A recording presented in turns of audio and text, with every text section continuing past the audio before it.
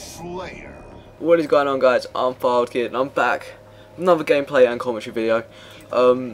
Yeah, I'm back. Can't really think of anything else to say. Anyway, we'll go straight into the video then. So today I'm going to be talking about risks with 343 Industries and more specifically Halo 5. Now this is sort of tied into a bit of Halo 5 news here and there. But anyway, into the risks, and if I think they're going to be risks, or if I think that 343 we're playing a bit safe, or taking their time and thinking about it. Anyway, first of all, there has been rumours that Halo 5 will be an MMO. Now, will the community like this? Now, I'm not sure.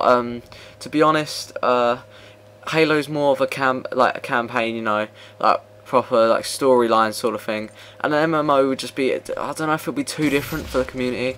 I don't know if they'll not appreciate it enough, and some people start to leave the game.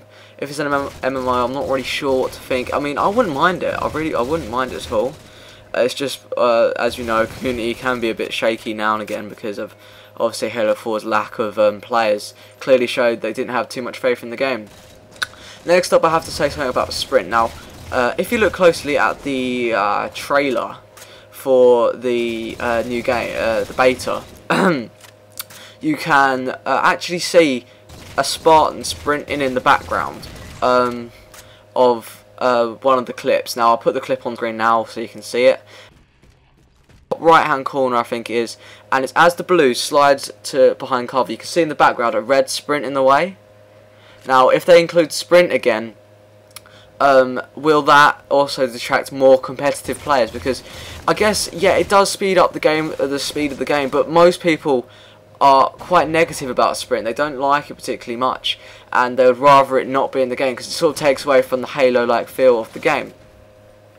Next up is Ordnance. Now, Ordnance drops obviously absolutely killed Halo 4, and Naked Eli recently did a vlog about E3, and he said, oh, the reason I haven't played Halo 4 as much as I played the other games is because of the unpredictability. Now, I totally agree with that. Because of the way the Ordnance works, because it is so unpredictable and you don't actually know what is going to happen, you could be subject to a fuel rod on Haven, for example, in multi-team, and you don't stand a chance. You know, it's just, and like you spawn with the needler speed boost and what's it called? Needler speed boost and plasma grenades. So you don't really stand much chance against that. So that's unpredictability there, which obviously drove some of the community members away and didn't actually help Halo 4 one bit. Now, linking back to the point I made about sprint in the beta thing, I must thank Crazy Spartan for this this point, which at first I didn't really believe, but the more and more I saw it, I sort of began to believe it. Now, there is apparently a new weapon confirmed for Halo 5. Well, not confirmed, but it is in the beta trailer, and that is, I think it's called, correct me if I'm wrong, just don't have a go at me, it's like the MK2 or something like that. I'm not, MK5 perhaps, but it was in the comic strips that the Master Chief featured in.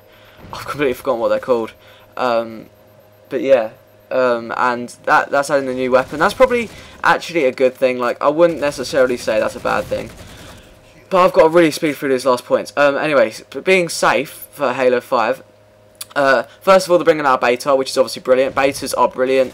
Beta brilliant. Obviously, it gives 343 a chance to look back at their game and say, oh, this is what we did wrong, this is what we should improve. Also, as undoubtedly they're bringing the BR back, so that's brilliant. And also, the weapons will be equal in strength. Hopefully the AR won't be too overpowered like it is in this game. As you can see, I'm pretty much using and abusing the AR, and it seems to be working, getting my accommodations up a bit. Also, new weapons, such as, like, they added the saw and the railgun in Halo 4. What weapons do you want to see in Halo 5? Do you want to see any return? And also, they're going to listen to the community. Listen to what the community has to offer, and whether it will be a... and they'll listen because they're obviously beta, they're listened, and they will make points on it. Also, my very last point is that the the Master Chief Collection will come out. So that basically means that if the game is bad, if Halo 5 is bad, players can just go back to the Master Chief Collection because they've got 4 Xbox One games to play. Anyway guys, I hope you have enjoyed the video. A big shout out to the man that I'm playing with, as you can see on the screen now, Umuj Nu. Anyway, I'll put his link in the description box below. He actually brings out decent content, and he only has like 5 subscribers, which is just redonkulous because he brings out some good stuff quite frequently as well. So anyway, big shout out to the man. Go subscribe to him. Anyway, I've been FireWildKid. Like, subscribe, Twitter and Twitch, and I'll see you guys all next time. Peace out.